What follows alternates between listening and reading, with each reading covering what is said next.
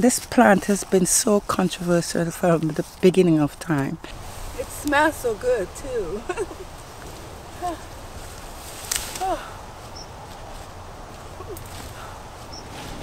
The most amazing plant. It is so versatile. It works highly, has a high vibrational value. By that I mean, as we walk inside of this field right now, you can feel all kinds of senses. When I say high vibrational, it is connected to everything around us. For example, we have the endocannabinoid system in our bodies. Now, whether you have the seeds, whether you have the roots, whether you have the leaves, the cannabinoids in this amazing plant works with your endocannabinoid system to increase the value of it, especially around the head. Yeah. Layla, stop it. This is cannabis sativa. It's low THC variety. The THC level has to remain below 0.2%. And you have to maintain that level, so we have to test it, ongoing testing, and keeping on top of it. It's still considered to be a controlled drug, so you need to be licensed to be able to grow. Industrial hemp, if it's grown in the vicinity of its cousin marijuana, it will make it male-female, so it has no value. As we are standing here, this amazing plant is reconditioning the soil. Fantastic root ball which really drives into the soil, gives it a good anchor. It's also is nitrogen fixing, so it's giving all the nutrients back into the soil and regenerating it. It's a fantastic break crop in a regular crop rotation. It adds nutrients to the soil, adding nitrates and potassium. You can grow it very, very far north. You can grow fibre varieties and different varieties which are hardier to that kind of condition. It's actually a very small plant, but it's quite amazing. It's growing almost like for fibre, you know, to make fabric.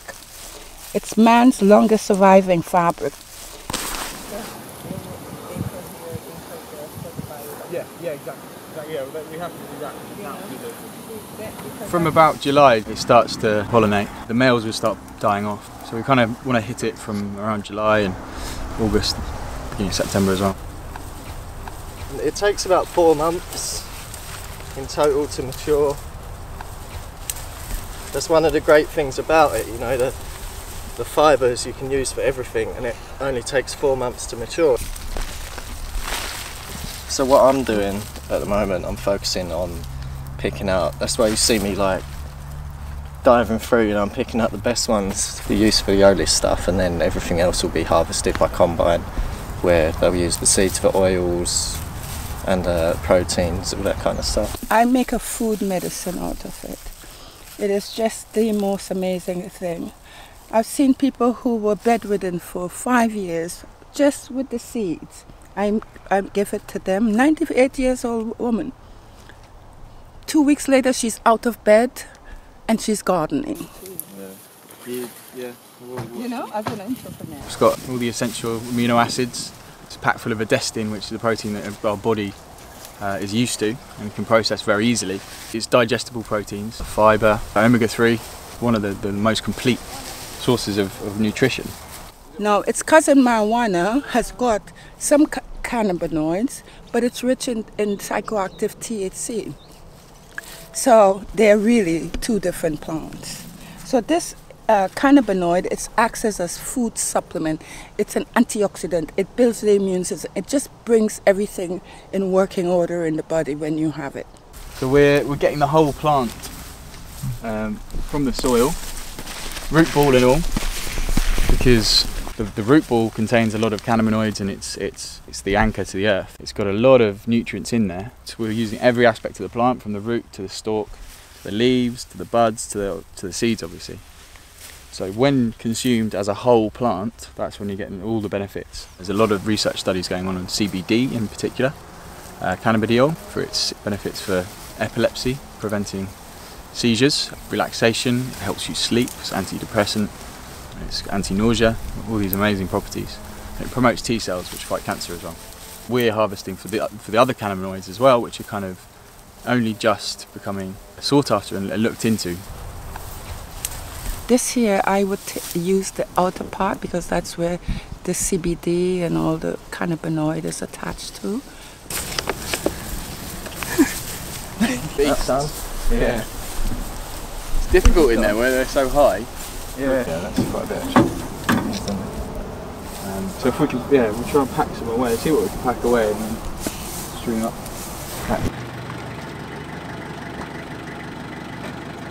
The Vegan Society are doing a lot of good work lobbying the government and the Lords in terms of changing policy, which is essential obviously for the building industry but also for the farming aspect of it.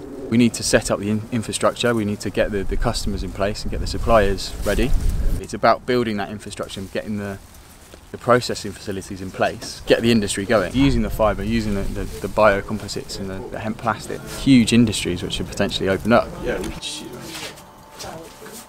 This is the hemp CBD infused in coconut butter with fresh homegrown turmeric and all the cannabinoids, and it's great for sleeping. People who cannot, hemp coffee.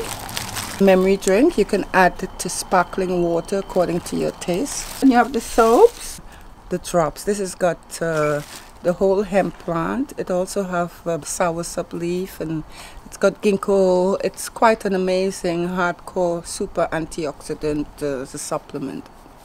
The whole medical cannabis movement, which is really opening people's eyes and opening up debate, informed debate about the actual value in medicinal CBD and cannabinoids, which can help treatment and actually benefit people. The GW Pharmaceuticals are doing it under license. Their drugs are on the NHS, so it's adding that legitimacy to it. There's all kind of magic that goes on in there, you know, in making the product from this amazing plant. It never fails to amaze me, this plant. It is so awesome. I've been with it since 1995. I go more and more in love with it. It's beautiful. Clothing, food, medicine, antioxidants, supplements. It is an amazing plant. Hemp foods are growing by double-digit figures every year. People are using it much more, and it's becoming much more a serious topic rather than a stigmatised, evil ganja weed plant. People have to actually acknowledge the benefits that hemp can bring to the economy, to people's health and to the nutrition. It's an all-encompassing no-brainer, really.